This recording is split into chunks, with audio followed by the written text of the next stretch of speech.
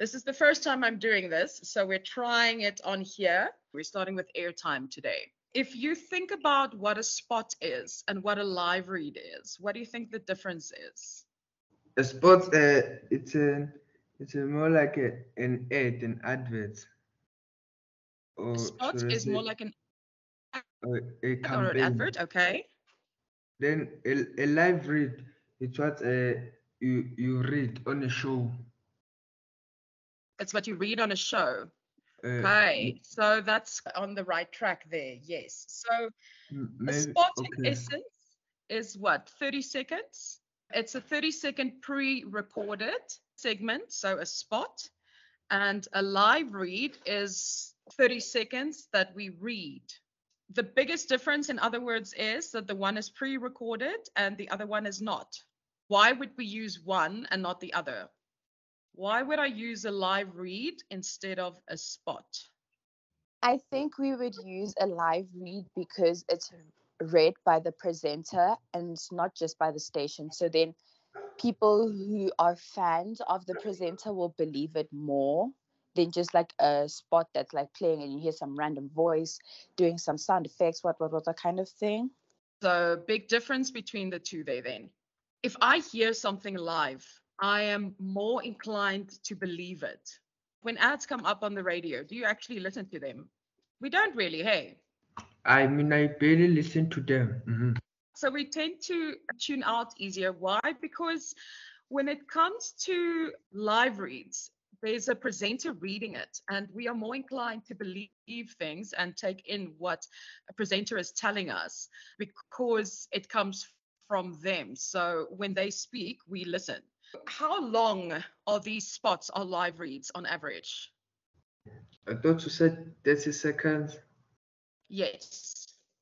So on average, it's 30 seconds. Okay. So 30 seconds is the average for a live read. It's the average also for a spot on air. So we tend to go by that.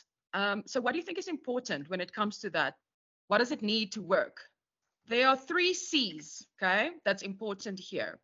So what I'm going to do now is I'm going to put it up here on Teams for you. And what I'll do in the for the people who are online is I will send it to you. So spot is also called a generic. So if you hear the word generic, means the same thing. Or it might be called classic airtime. Why? Because it's not creative. It's not part of creative. It's part of classic generic airtime. Okay. So a recorded message that's played out on air during the airtime segment is something that is normally bought by an advertiser. So I buy that 30 seconds. And the 30 seconds is the benchmark length. I can, however, buy airtime from 5 seconds to 60 seconds, depending. Okay, depending on what I need. And we cluster them into ad breaks, which are part of a show. How many ad breaks does the average radio station have? About 3, okay? And during breakfast and afternoon drive, they have 4. So 4 different ones that are roughly between 3 and 3.5 minutes. So that means there are 7 spots for each ad break. So that's a lot of ads that can play. Normally we don't slot in that many, but you can slot up to 7. These ads include live reads, so it's spots and live reads. So there are 3 things that I am looking for when you are creating a live read, for instance, or a spot, okay? And what is that? It must always deliver on the 3 C's. If you are on your textbook on WhatsApp and not on Teams, we are on page 330 of Next Level Radio.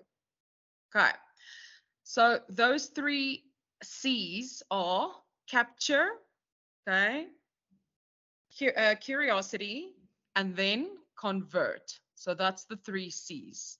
What does that mean? It means the content must capture the attention of my audience. I need to get your attention somehow, okay? This can be achieved through a very cleverly crafted scripts, a voiceover, music, and or messaging. So there's a lot of ways that we try and do this. It'll always have a hook. Okay. Most importantly, your hook, you'll always have. Curiosity, your content needs to arouse the curiosity of your listener. So you need to make sure that they're curious about what you're talking about in order to encourage their continued listening and even eventually, hopefully, brand buy in. Lastly, convert. So content must convert the listener from being a passive consumer of the message into an active member of the brand community. So what does that mean? It means I need you to go out and actually buy my product, become part of my brand. So I need to have a strong call to action, for instance, as well, something that'll drive them to do something through converting them. So I need to capture their attention, arouse their curiosity with the content, and convert them from just passive listening to the stuff into actually being a member of the brand community. So to actively wanting to form a part of it, convert. Okay. So a good radio spot is like a story. Um, you might think you can't tell a story in 90 words, but you can. You can tell a story in 20 words, in 2 sentences. It depends on how cleverly the copywriting is done. Okay. So you need to do it like a story. It needs to have that strong intro. It needs to have a strong hook to draw your audiences in, much like your links. It needs to have something interesting in the middle. So, like crumbs, things that tell them why they need to care, why this is relevant to them. Why do you need to change products? And then something meaningful at the end to encourage them to act on your message shared. And it's not always that easy. I'm aware of that. Okay. There are really good spots out there, but there are also really boring spots that we go, oh man, who wrote this thing? So it is about how you do it and how you get that message across. Here we go. So this is not a 30-second. This is a little bit longer. Okay. So it's 50 seconds. White Star, in partnership with Radio 2000, are proud to showcase homegrown artists at the hashtag Keep Shining Music Experience on the 2nd of September at the Altitude Beach in Jozi. For one unforgettable night, come celebrate South African music with us as we sing along to Marley's greatest hits, dance with the queen of Amapiano, Kamompela, as well as the legendary Moby Dixon, Tebe, and many more. To win a double VIP ticket, call into the Drive Connection this week when you hear China, your White Star. Bring your partner, bring a friend, and welcome spring with a bang with White Star, a proud supporter of South African music. Remember, when it's time to shine, shine on your White Star. T's and C's on radio2000.co.za. Radio 2000. Our music, your memories. So that was a spot. That was a bit longer. Like I said, that's a 50-second spot that we paid for, with the aim of telling people that there's going to be a concert on the 2nd of September and to drive them to this concert because it's going to be a banger. So we're giving you the details of where it will be. We're telling you you can win VIP tickets online next week or this week, etc. Okay, so it's driving a message. But did you see how important the music is also in this thing and the elements used? It's not just about the voice. And I couldn't have done that with a live read specifically. I could only do that if I did a pre-recorded segment. But along with this, we do have live reads that drive the message from the consumer's point of view. So it needs to tell you a story. It needs to have a strong hook that can draw the audiences in, an interesting middle section that tells them why they care and offers relevance to them, and a meaningful end that encourages them to act on this message that we've shared. So why is it that we do this? Why do we have things like spots and live reads and generic advertising? I mean, because we know, like, we all care more about impactful messaging, right? It depends on the advertiser. Sometimes reach and frequency for them is the most important thing. Other times, driving impact and engagement is more important. So that is a big thing that depends. Sometimes I want both, and then you have to include things like live reads and spots, because that's what helps drive reach and frequency. Okay. And we know a great radio advert is worthless without an audience actually listening to it. So media planning and implementation are equally important to the success rate of a radio advert placement. So you can't just put 10 spots in one, let's say on the 9 to 12 show for 1 week and think it's going to have a high impact, because what is the average ratio? How many times do I need to hear something in order for me to actively take it in? 3. Okay. You need to do something in such a way that people will hear it at least 3 times, which means I need to make sure that an ad plays at least 3 times a day over a 7-day period, which brings me to 21, which means I need a spot to play 21 times during 7 days in order to make sure that a listener might have heard it. Okay. So that's what we look for in reach and frequency. So your frequency you look for is quite high in order to make sure that listeners can hear it. Okay. So media planners will look at a brand's desired audience along with radio station's audience. So we will then look at the best times and channels and environments in which messages could be shared. So there's currently like this campaign that we are working on at the moment that's got a complete flow plan that in essence what that means is it tells us how many times things are running, where they're running, etc., etc. From TV to radio. Why? Because the main game, aim at the end of the day is to have as high impact as we possibly can. And for that to happen, I need to not just have things on one element. So for this thing, for instance, we are doing it on multiple platforms to make sure that it will actually increase reach and frequency. So apart from what we call above the line refers to radio, TV, and print, if there is something like that, or social media elements that is part of that. Okay. And then you have digital always. That also forms part of it. So we're doing things like a TikTok challenge separate. We're doing separate digital things to also increase brand relevance using influencers and micro influencers. But for instance, for this biggest breakfast that's taking place on the 26th of September, we are using the morning live show. We are using the morning show on ETV.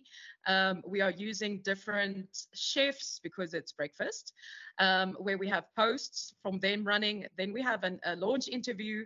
We have simulcasts on 2 radio stations. Then we have live reads, but 10-second throw forwards. All that will do is drive the message. Okay, so if you have 10 or 15 seconds, you're in essence only doing throw forwards, okay, to things that are happening. Then we have actual 30-second live reads that are driving the message on different radio stations, and we have social media posts on 4 different radio stations and influencer posts. So why is this important? Because this is there for reach and frequency. This is there to make sure that we cover our bases in terms of the audience that the specific client is looking for.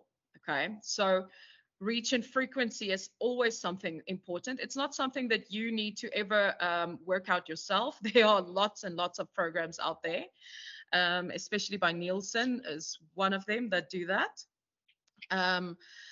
So we use these programs to help and assist us with our reach and frequency. Reach is extremely important as it offers the advertiser a chance to connect with as many listeners as possible. I want to reach the whole world if I can. Keeping in mind who your target market is that you actually want to reach, right? So radio is referred to as a frequency medium because of how easily ads can be bought and how effective they can be to share this message. I mean, just take into consideration the top radio stations in South Africa and how many people listen to them on a weekly basis. So I can be assured to reach at least 20 million people if I only use the top 4 radio stations and put ads on them. That's a lot of people. So it means that advertisers can flight their spots. When I say flight or flighting plan, doesn't mean we're going to fly in the air now. Flighting your plan means playing the ads, okay, several times a day to make sure that listeners hear it and that they can take in that message. And then once you have your message and you have decided on the way that you want to maximize your audience reach, the different stations, etc., then you need to consider how this message will be received. Context gets important here then. Okay, remember, content is king, context is queen. Because I cannot have the same ad play across multiple radio stations. First and foremost, there are different languages, so the ad needs to speak to the nuances of that language. I need to take into consideration your background with the type of words that I use. I need to take into consideration your age in how I phrase this thing, okay? So context is very underrated in the creation of generic advertising, but it's so important. The mindset of your audience, along with your environment of your show and the creative messaging of this ad, must all work together to ensure that you have optimal impact at the end of the day, okay? So you have to take into consideration your context. Then with regards to live reads, a live read will also contain a brand message, and it's scripted and paid for by the advertiser, and it also attempts to influence your listeners' feelings about a brand. It's not really that similar from a spot, except that it's not pre-recorded, and we can do things a little bit differently in terms of I can try and influence you as a listener, okay? Live read is live. Not recorded, read during the same commercial break, okay? The commercial break that we said is 3 to 3.5 minutes per radio station. It'll be there, but it'll be at the beginning or the end, not in the middle, okay? So top or tail. Why? Because when you go into ads, you want to start with talking. So any live reads will always be first or last, not in the middle, okay? So executed at the beginning or at the end of the break. Live reads give this perception of a personal endorsement without me having to pay a personal endorsement fee. So as soon as I make a product say, I love this thing, that's an endorsement. And for instance, to give you an idea, if I were to use Glenn on Radio 2000 as an endorser for 1 minute, only for 1 minute, I need to pay him, oh, bless me, excuse me. I need to pay him 30,000 Rand on top of the fees that I'm paying for the radio station, just for him to say, cool, he is endorsing that product. So it's a lot of money additionally I could have used for extra live reads, okay? So live reads is a way of getting away from this, to not having to endorse this product, but seeming like it is that you are endorsing it. So by a presenter reading the live read, it provides this level of credibility to the brand, which will hopefully get across to the listener. Sometimes they fumble and you can hear that it's generic advertising. Sometimes they do it really, really well. Live reads are more expensive than generic adverts, okay? Because they add what is called a 50% loading fee. So whatever the cost is of your advert, let's say your ad costs 100 Rand a spot. You need to put 50% on top of that as loading fee for this thing. So you need to make it 150 Rand to start with. So if it's 10,000 for a spot, it becomes 15,000 for a live read, okay? So in other words, when you buy 5 live reads, they would cost more than 5 30-second spots would, like I said now. They would cost 50% more. So 5 times 30 seconds times 2.5 in essence. Because the presenters are now lending their voice and their relationship with their listeners to this message, making it more valuable and therefore more expensive. So can you see both have pros and cons at the end of the day? It's all about, though, succinct and impactful messaging. So live read campaigns can exist on air for long periods of time, like they do, but the messages should change frequently so that listeners stay interested. I think the best example I can give you is We Buy Cars. We Buy Cars have consistently been advertising in the form of spots or live reads across or over more than 10 years, right? And they have grown. They have grown um, a lot over those couple of years because they have been consistent. When you hear the ad, and they've been more creative now by, I don't know, making like buying the rights to certain songs and using those songs in the background of their adverts when they create them. So we don't want to create the same message over and over. So repeat it over and over for, let's say, 6 months in a row, because you're gonna get bored and you're gonna stop listening if it's repetitive. So even if you keep the wording, the overall messaging pretty much the same, you need to change some elements of this thing. You can perhaps do spots and then live reads and then spots and then live reads, or you can simply change how you're doing the live reads, or you can create donuts where you only have to change the middle part every single time. Okay, it's just about not having the same message be there over and over, because you're going to stop listening. So consider what message you want the audience to walk away with after they've heard your ad.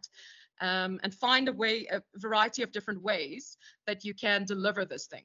Okay. Then you need to include easy to use, specific contact information like telephone numbers, email addresses, simple web addresses, or social media handles for listeners to follow up. How do you do that? Through a call to action. So once again here, if you say, for instance, let's take my website, so mediabeat.co.za, you don't have to say www.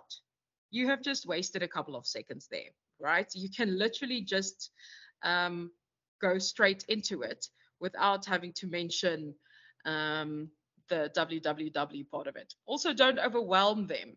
So if your message is scripted in a way that highlights your brand, listeners will more likely search for the information themselves and reach out. Think about yourself. If you hear something that is of interest to you, would you go and Google it?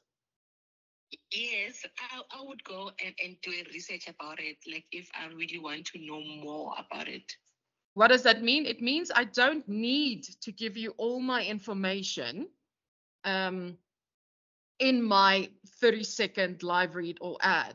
I can give you snippets of it, get you curious. And if you want to know more, guess what? You all have a phone. You have your phone with you.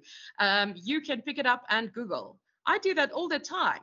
So one great example was when I was listening to a radio station who were talking about people in different jobs, and one of the presenters made a comment about how pretty this person is that is in this position, who could be a model but who wasn't. She was a chiropractor, and she gave the girl's social media handle on air.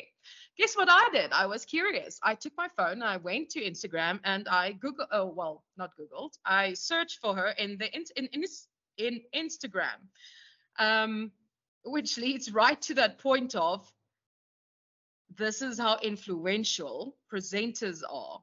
If you are curious about something that they're saying, you will go and find the information yourself. Okay. I don't need to give it all to you. I can simply give you snippets to make you interested. So then from there, like I've mentioned, live reads, not usually, always on a commercial radio station, will carry a loading fee. So there will always be an extra charge that is added to this spot. because they sound like they're part of your show rather than a separate break. And so listeners are more likely to engage with them, and it makes it more valuable, like I've said. Furthermore, premium pricing discourages advertisers from buying these as frequently as they would buy conventional spots. So I don't want you to buy up all my live read spots because I don't want it to lose the value that it has. And if people only start buying live reads, it will start losing that value. Okay. So it ensures this premium costing that you do, the loading fee, ensures that live reads are used correctly and not exploited by listeners. Even though we do, or by advertisers rather, we do exploit on airtime, but in the means of power spots, for instance. But those are way more expensive. So, for instance, on Metro FM, I can pay up to 138,000 rand. No, more actually, but let's say 138,000 rand for a power spot of 3 minutes. That's like a lot of money for little time. But we'll get to power spots in a different lecture. Anyway, so how do we best use live reads? We use them when something needs to happen now. If it requires immediate action or urgency, I need you to go out now and go and buy this item now, or join me now because it's of urgence. Okay. When something changes or there's an update of the information that you have, then we will use a live read. If there's a public service announcement, we will use live reads. If there's an emergency, we'll insert a live read. If there's an offer that's only available for a limited time period, so this offer ends on Sunday, you have to go out and buy it now, kind of a thing. Or if the live read has a particular interest in or relevance to the product.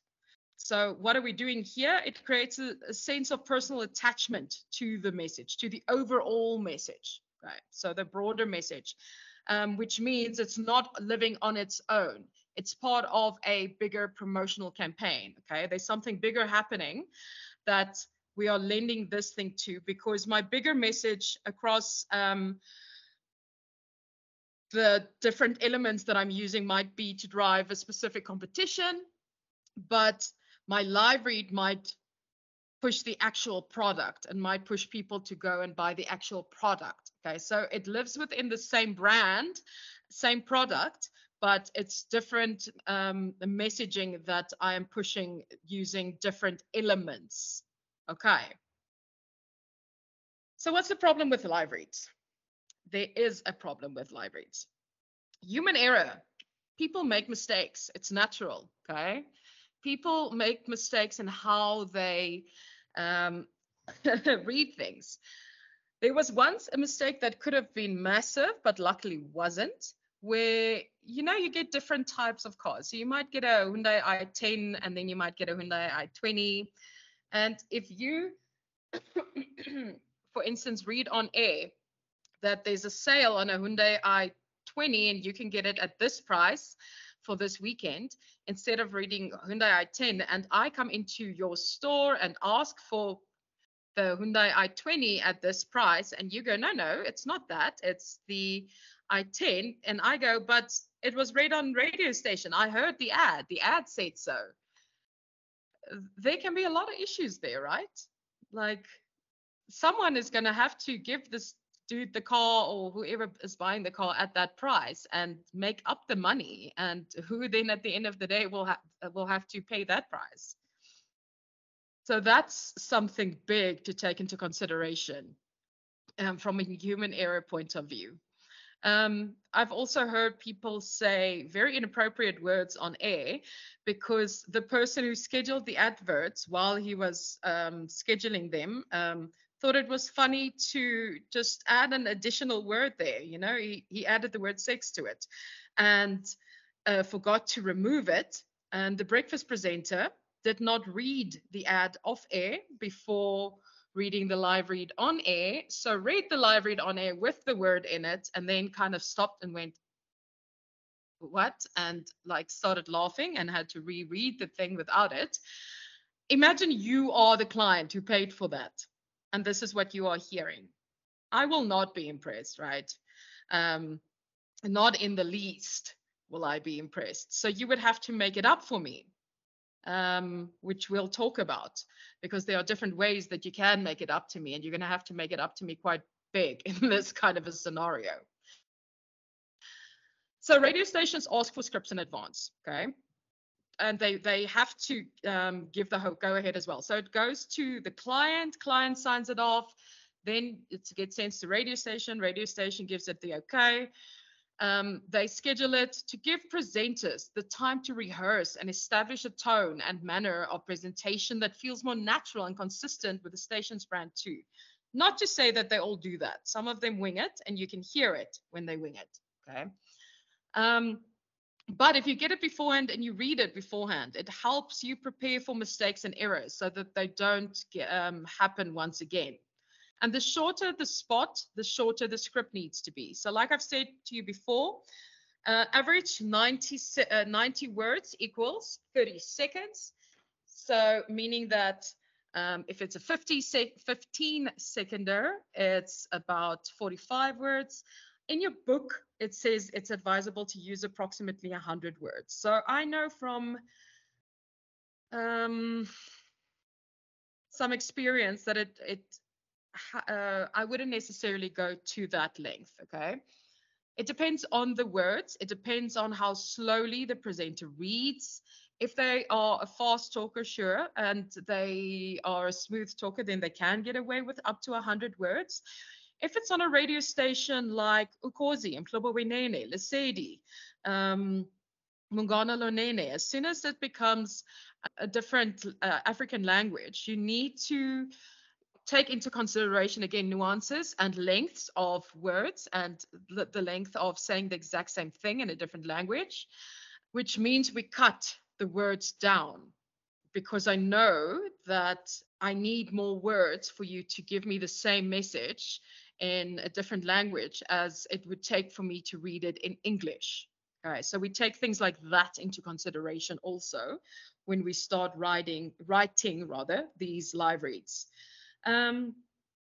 So a script that's about 81 words long is quite ideal, because what it does is it gives you plenty of time to share the message clearly and succinctly. So there's an example in your textbook on page 333 of a live read here, and I'm going to read it for you quickly. Approximately 400 million people around the world suffer from mental disorders and illnesses. We all have the power to help promote mental health in South Africa through education. October is Mental Health Awareness Month, so join us on October 15th at the Moses Mabhida Stadium for the Mental Health Awareness Expo, featuring guest speakers, workshops, art exhibitions, live music, and more. Tickets are available at TickKit. Visit XFM's website at xfm.co.za for more information. This initiative is supported by the Department of Health. I personally will be there, and I'm hoping to see you there too. So that's kind of that last sentence of me being there. That's a case of if it's something that you do with a radio station or in partnership with, people will add little things like that to your live read, okay? Just to make sure that the all elements are put across and that they can see that you are actively engaging in this specific spot of yours, in what is happening. So if I were to ask you once again, what is the difference between a spot and a live read? What are they? The spots is a 30 minutes pre-recorded ad, and a live read. It's a 30 minutes which is being read by a presenter on air. And 30 seconds, but yes. Yeah, 30 seconds, yeah. And a live read, listeners tends to believe it more because it's being read by the presenter, which they trust. But the sports, they can simply tune out of the station when the sports is being aired. Yes. Okay.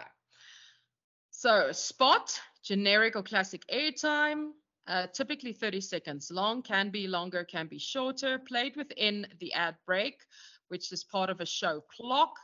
It needs to have the 3 C's of creativity, which is capture, curiosity, and convert. Those 3 C's are in your book, Next Level Radio, on page 330. Okay, so capture. Content must capture the attention of the audience. This can be achieved through a cleverly crafted script, a voiceover, music, and/or messaging. Curiosity. Content needs to arouse the curiosity of you as a listener in order to encourage your continued listening and eventual brand buy-in. Convert. Content must convert the listener from being a passive consumer of a message into an active member of the brand community. So that's what needs to be within a spot. And a spot is like a story. It needs to have a strong hook to draw you in, an interesting middle section that tells me or tells you as a listener why you should care, and it offers you relevant information. And it needs to be meaningful and encouraging you to act on a message right at the end. Okay. So that is your spot. And the live read then also contains a brand message, is scripted and paid for by an advertiser, and also attempts to influence a listener's feelings about a brand. It's read live, so it's not recorded. It's at the beginning or end of a live read break. Gives that perception of a personal endorsement, meaning that they are lending more credibility to the brand, which means they are more expensive. They carry a loading fee of 50%. So again, if it was 100 Rand for a spot, you're going to pay 150 Rand. Or if it was 10,000 Rand for a spot, you're going to pay 15,000 Rand for a live read. Okay. So that is pretty much all we needed to go through for today, which is the spots and the differences between them. So normally what would happen, like I've told you before, if you have a competition moment, you will have your opening billboard, let's say of 10 seconds right at the start. Then you might have your whatever it is, competition thing, whatever. And then you might have your 30-second live read or generic spot at the end, again, of this thing, just to make sure that my brand message is being carried across, okay? So there's a very big difference between live reads and spots and sponsorships and branded content, which is what we're going to start talking about tomorrow. So, wow, it's so much shorter if we're not in class and people are asking questions. Wow, that was a lot shorter. Okay, well, tomorrow I will have my laptop back because I have a couple of examples that I want to play you as well. Right, I'm so glad that people joined this. This is the most people that have ever been online at the same time. Can I just say that? I'm super impressed via Teams and on the WhatsApp call. So yay for us. Any questions with regards to live reads and spots and the loading fees and the 3 C's and how or where we use them? I will see you tomorrow morning again. So then you must have a good rest of your day, and I shall chat to you again tomorrow morning. I will phone in at 8:20, okay? Not quarter past. I will phone you in at 8:20. All right. Have a good day. Bye. You too, ma'am. Bye.